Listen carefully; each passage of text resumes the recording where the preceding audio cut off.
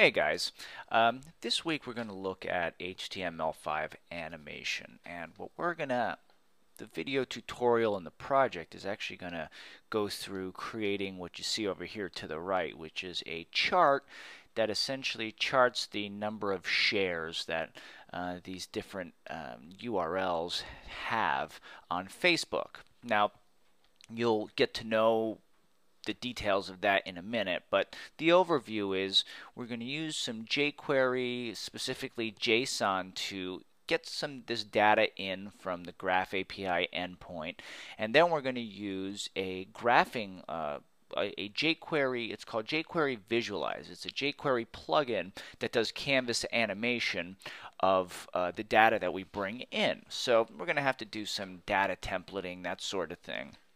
And this is going to be the final result. Well, this is actually made possible by HTML5 canvas animation, because this stuff is being rendered on the fly. Now, every time I refresh it, if you look, the data is slightly different, actually just being arranged slightly different, because with every refresh of the browser, I'm repolling Graph API to get back results, and sometimes they don't all, the response isn't exactly the same each time, so pretty much the order changes. Anyway, we're going to take a more practical approach to canvas animation, or I don't want to just say canvas. There's canvas and SVG, because essentially both are just text-driven graphics, vector graphics that we, not always vector, but text-driven graphics that are rendering this stuff. And kind of want to give you an overview on some practical applications to this. Now, let's start off with just some hardcore canvas stuff, or we'll kind of do a bigger blanket statement of just HTML5 animation, because you could also animate SVG files, because we've looked into SVG files and we see that they're just XML files, so that if we make some edits to the file themselves, we could change it. Well, if you consider the tutorials on what it takes to basically draw some basic patterns, I'm not looking at this website specifically, but this is HTML5 Canvas tutorials. When you look at the scripting necessary to do this, it's a lot. I mean, this is some serious coding that we got over here, and the results are not that impressive. Now, well, relatively, mind you. Really, the end graphic isn't all that impressive, but its functionality is. I mean, because this is what it's doing with all this code, but look at this. We actually could manipulate this. And then, you know what else we could do? We could change the color of these things with CSS. Now, that is pretty cool. But taking kind of a practical look at this, how would you implement this in a professional project? I mean, if this is going to take you a while to create, how are you going to charge the client for all this time you spent to, create a nice little movable stars over here? So this is clearly an issue with canvas animation. So the idea then is, well, what tools do I have to do stuff with? So, there's drawing libraries that do this stuff for you. Like, let me look at Raphael JS. Let's see, Raphael JS Library. Now, this is probably, Raphael is, I'd almost say the equivalent of what jQuery is, but to like drawing specifically. Now, Raphael will take some of the most common functions and package them in a nicer way to make it a lot easier to do something like create a circle or a box or all sorts of stuff like that. Now, it's nothing that you couldn't do just by hardcore coding it like this, but just like, if we say that, jQuery allows us to toggle something, there's a lot of logic that goes into toggling. You got to expand it, you got to contrast it, you got to expand it, you got to shrink it, you got to determine what state it's at. You got to do a slide animation. All that stuff is kind of built into that little jQuery toggle function. Well, same thing. It's like all that logic is built into like Raphael's circle function kind of deal. Anyway, if you go actually to Raphael.js, and down here you're going to see some demos of what you could do with it. I mean, you are going to be amazed. This is way cool stuff. For example, look at this. And if you know, this is all happening with some jQuery, with rather JavaScript and CSS. That's what's doing this, and animation effects. Now, before, you could only do this kind of stuff with Flash, and if you try to right-click on it, you'll see that this is not happening from Flash.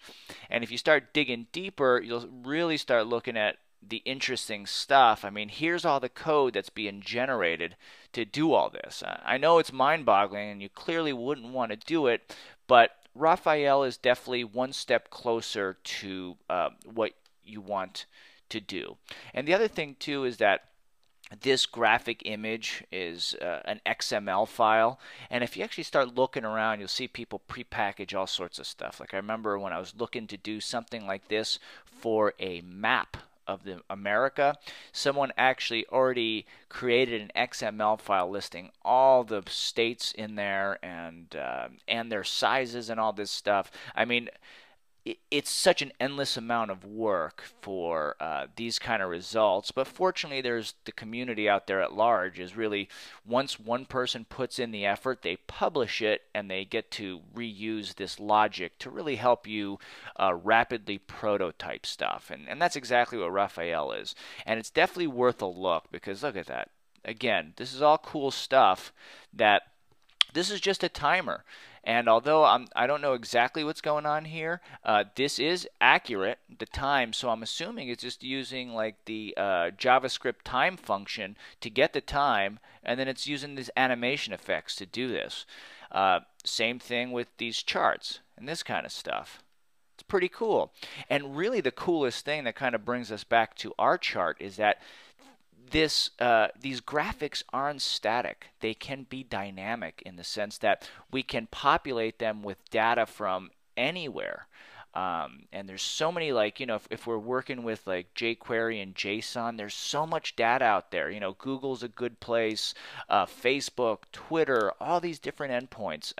You could do some cool stuff and actually chart them out on graphs, on images. It really, there's so much stuff going on. Anyway, this is Raphael, and Raphael is more just generic, I guess, generic drawing library. Now I think there's a G Raphael, and this one is for charts specifically. And that's some of the stuff that we're going to be working with. Now if you see here, once you go to g.raphael.com, they kind of packaged another thing, another library of sorts that's going to help you create charts for things. Now, none of this is all that relevant to our project, but check out this bar chart. This bar chart would be something that could work nicely in ours. So we could have taken this same data and just put it over something like this. So there's a lot of options, and you know, Raphael by no means is the only one. There is so much cool stuff out there that it's really worth your while to investigate. I think one of the most sophisticated ones that I saw, which is infographics, I guess. I don't know, they're doing a bit more, is this D3. And D3 actually uses SVG animation. So instead of using Canvas style code over here, it's editing SVG files. Now from your perspective of just implementing something like this, it doesn't really matter to you, although at the current state of SVG versus Canvas animation, SVG is a bit quicker because it takes less processing power.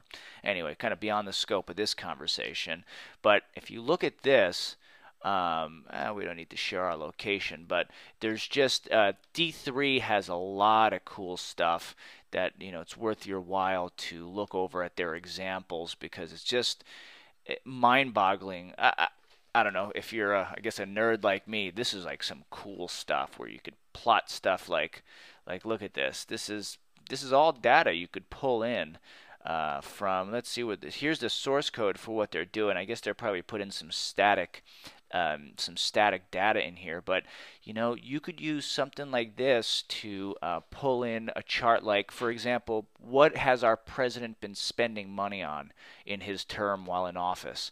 And then you could say, obviously, if something's bigger, you know, Obamacare, or, you know, I guess healthcare reform or something like that, or unemployment, whatever it is. This would seems like spending would be a cool thing to overlay. I think even the reason I'm thinking that is because I saw that graph specifically. But they have so many cool points over here. Wow, look at this. I mean, this is, okay, so this is not graphing anymore, but this is just animation with Canvas or SVG, HTML5 animation. We could just kind of lump it up into that group. And there's just, I mean, this is totally worth your while to look into. I think this is one of my favorites. Oh, that's the wind chart. No, I was looking for a flower graph. I don't know. There's so much good stuff. You really need to investigate.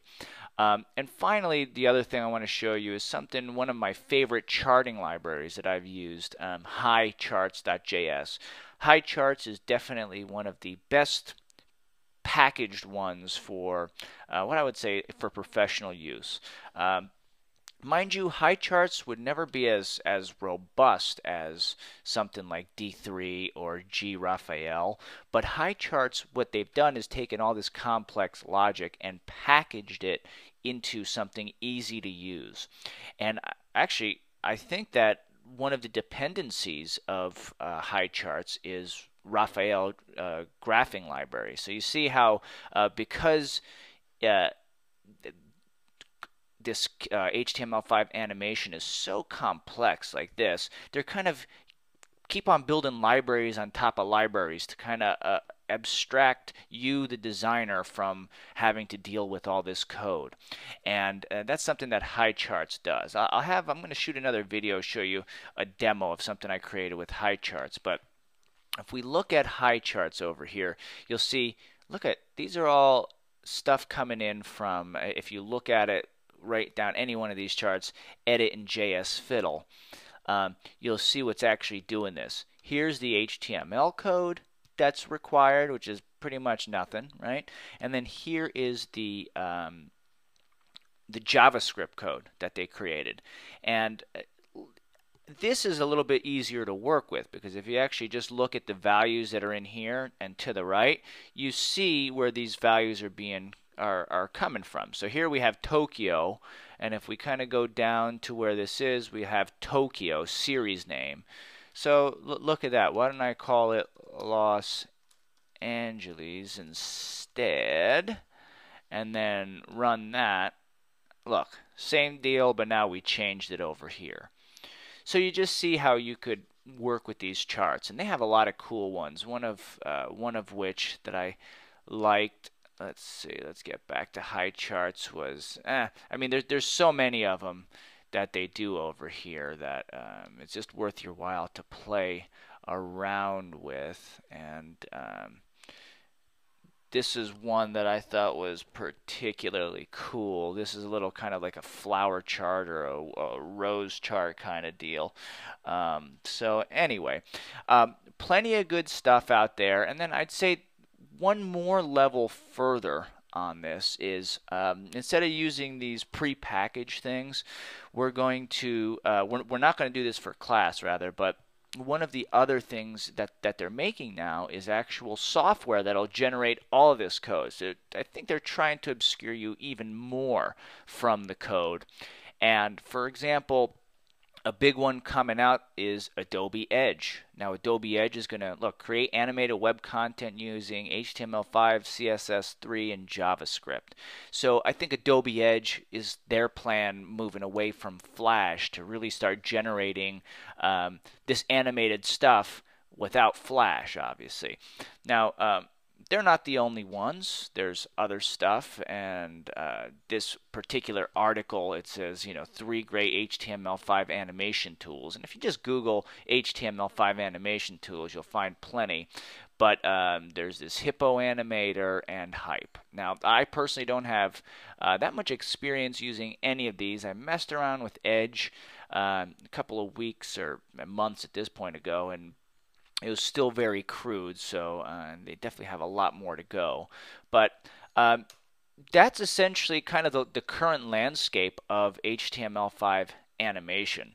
Don't think that when you look at code like this, that this is what you're getting yourself into, because honestly, having to do this is just simply not practical. So anytime you see something overwhelming like this, you know, obviously you and everybody else thinks the same thing. So start digging around on how you could get some help in the sense of potential libraries or software.